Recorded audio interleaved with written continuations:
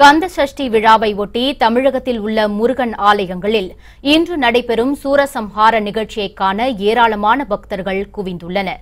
தமிழகத்தில் உள்ள முருகப்பெருமான் ஆலயங்களில் கந்த சஷ்டி விழா கடந்த 20ஆம் தேதி யாகசாலை பூஜையுடன் தொடங்கியது. கந்த சஷ்டியை முன்னிட்டு தமிழகம் உள்ளிட்ட பல்வேறு மாநிலங்களைச் சேர்ந்த ஏராளமான பக்தர்கள் விரதம் இருந்து வருகின்றனர்.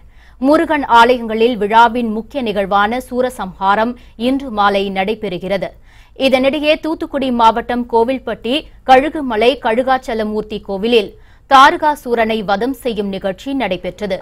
அலங்கரிக்கப்பட்ட வெள்ளித்தேரில் திருவீதி உலா வந்த முருகப்பெருமான் நேருக்கு நேர் நின்று தாரகாசூரனை வதம் செய்வார். இந்நிகழ்ச்சியை ஆயிரக்கணக்கான பக்தர்கள் தரிசனம் செய்து சுவாமியை வழிபட்டனர்.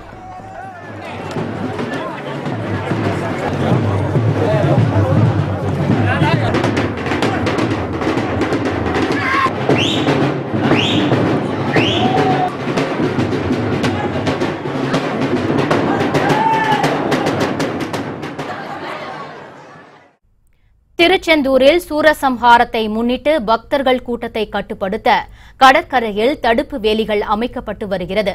கோவிலின் அருகில் கூடிய கூட்டங்கள் தலையா கடல் அலையா என்று கேட்கும் அளவிற்கு பக்தர்கள் குவிந்து வருகின்றனர்.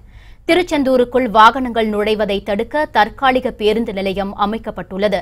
சூரசம்ஹாரத்தை முன்னிட்டு மாவட்ட எஸ்பி மகேந்திரன் தலைமையில் திருச்செந்தூரில் 2000 போலீசார் பாதுகாப்பு பணியில் ஈடுபட்டுள்ளனர். இதேபோல முருகப்பெருமானின் அறுபடை வீடுகளிலும் சூரசம்ஹாரம் காண குவிந்துள்ள பக்தர்கள் வசதிக்காக சிறப்பு ஏற்பாடுகள் செய்யப்பட்டுள்ளன. கந்த சஷ்டியின் முக்கிய நிகழ்வான சூரசம்ஹாரத்தை முன்னிட்டு திருச்செந்தூரில் இன்று உள்ளூர் விடுமுறை அறிவிக்கப்பட்டுள்ளது.